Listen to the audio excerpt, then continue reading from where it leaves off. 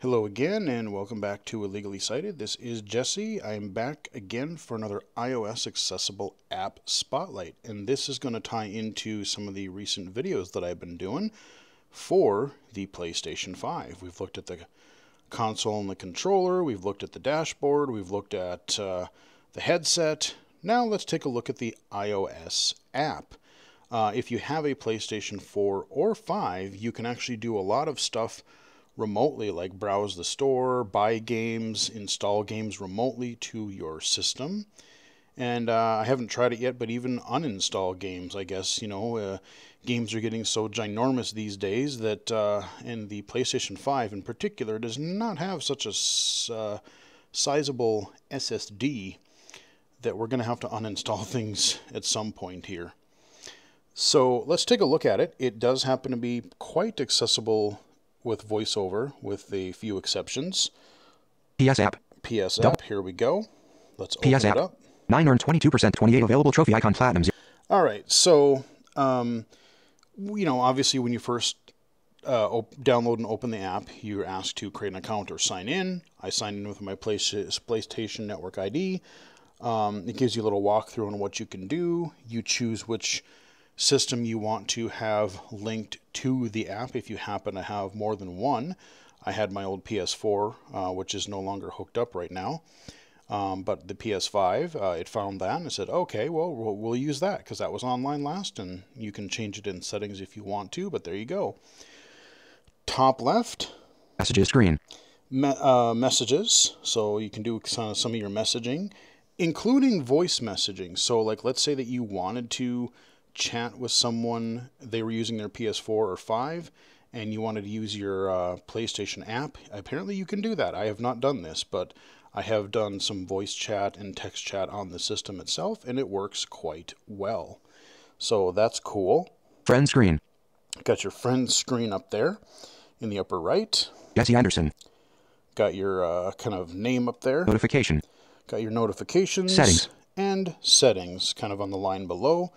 Notification. Notification. Pretty simple. Notifications. It's just your notifications. Godfall 4D ready to play. Play now. Notifications. Godfall 4D ready to play. Destruction All Stars 4D ready to play. Play now. I don't... Why is it... Hold on. Words. Destruction. Destruction. Wait. Godfall 4D ready to play. Play. Speaking rate. Words. Godfall. 4D. 4D. Characters. 4D. Space. Capar. Romeo. I don't know why it says Godfall 4D. I don't know what the 4D is. But it'll tell you, like, if you start an installation even on your PlayStation console or even through the phone app, it'll let you know when the game is downloaded and ready to play. That is nice. You'll get your friend notifications, any trophies that you've earned. You'll get those sort of notifications. Again, it's notifications, pretty self-explanatory. The one thing I don't like about this particular app is they put the back button in the lower left, and visually, Back button. It's kind of hard to see because Back it's button. small, Main tab game. and it blends in a lot of times. If there's like box art or something, it'll blend in quite well with that, and I don't recommend, if you're a VoiceOver user, don't flick around to it. Otherwise, you're going to be there forever. Just go to your bottom left of your screen, do a little Explore by Touch, and you will find it. You'll have to, like I said, it's a small icon, so you'll have to poke at it and get used to finding it a little bit, but it does work. I kind of wish they would just put it up there, maybe even to the right of the Messages screen. messages screen. So, you can do that. I mean, your main page, you got Jesse your Anderson. profile. It's basically your profile. Recently played. Essentially, you got your recently played. The Last of Us trademark part 2. The Last A of person Us with white 2. powder on their face. There we go. VoiceOver does its description. Trophies. Got your trophy notifications. How many trophies have you earned? Trophies. 9 earned 22%, 28 available trophy icon platinum, 0 trophy icon gold, 1 there trophy we icon. go. I haven't done a whole lot with trophies. Not something I really pay much attention to, but if you're into that thing, it's there. And then it just breaks Page 2 of down 3. some of your A photo recently containing played an ice. games, any trophies that you've earned. I Godfall. recently played A screen. Godfall. I Resident recently Evil Village. played Resident A photo Evil containing an Village ice. demo. Those things. So you'll get to see some of that recent activity there. On the bottom, Page 1 of 3. And you do have to flick up with three, or you have to like scroll up with three fingers to get the bottom bar to appear, because it does hide sometimes if you scroll down a page. So you have tabs across the bottom. Main tab game icon. These are not fully labeled. You know, you can tell what they are. Main tab search icon. Main tab game icon. So games. Main tab search icon. Okay, why did you... Hold on. Main tab game icon. Main tab search icon. Play. Play. Oh, weird. Main tabs explore icon. Main tabs PS4 so icon. I've always just explored. Flicking is not always super reliable. When I go to the games in the lower left and I flick to the right, it goes to the far right one and it skips the middle three. But if you explore by touch, or maybe there's just a weird flick order, you might eventually get to them. So, you know, again, learn Explore by touch. I know a lot of people just flick around, and that does get you some places, but in a lot of apps, there's just places where flicking doesn't always work. And even if it does, just Explore by touch can be a lot more efficient and quick, convenient. So it's definitely a skill I recommend learning if you don't really use that. But you do have Main tab game icon. Games. Main tabs explore icon. Explore, that's kind of they have a blog, they have news updates. So any kind of system updates, news, discounts, any sort of PlayStation news they want to give you. Main tabs explore icon. I can Main tabs click explore icon. PlayStation Plus double discounts promotion comes to PlayStation Store 3 hours ago. And illustration with text and Double images on it. discounts, I like that. Hawkeye is coming to Marvel's Avengers on March 18th, 11 hours ago. A photo Chicory, A Colorful Tale is coming to PS5, and New Year, new mode, new content for Predator, Hunting Grounds 4. Media Molecule reveals the winners of the second annual MP. So there you go. I mean, there's your type of, you know, it's just your typical news story-esque Page 1 of 5. content. Main tabs explore icon. Main tabs PS Store icon. PS Store. Main tabs PS Store icon. Here's another place where you're going to run into some unlabeled images. And these are worse than the ones on the bottom because not all of them will really work, or they won't read much at all. They'll just say like image or something similar. Like on the bottom, at least you can see game, store, search. They're wordy, but they're there. Typically your game box art, that will be fine. You can read those, but any type of like larger image for promos that they have, whether it's a pre-order, whether it's a some kind of a bundle deal, whether it's some kind of a sale, or maybe they just want to do, here's a collection of action games or puzzle games or whatnot.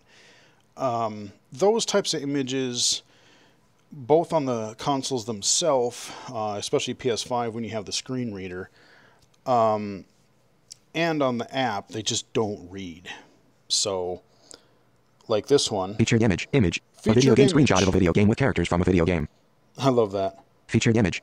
A video game screenshot of a video game with characters from a video game. A video game screenshot of a video game with the image of the video game of the video game of video game. I mean, good lord. That just amuses me. But if I flick to the right... Ratchet and Clank, Rift Apart. This one does have text underneath it. Not all of them do. But Ratchet and Clank, that's the upcoming game that's coming out in like June. So definitely want to look at that. But when I go down here... Featured image. Page 2 of 4. Featured image. Show more. So there's just a lot of featured images. Featured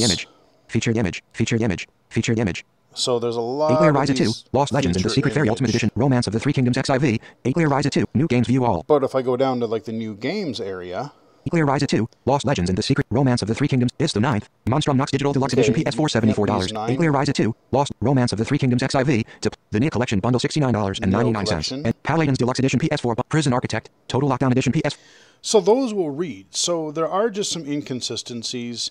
You could, you can go into one of these images. So if I just, let's say I go onto one of these images here, featured image. Featured image, a photo containing image. And I'll look at the top here. Image.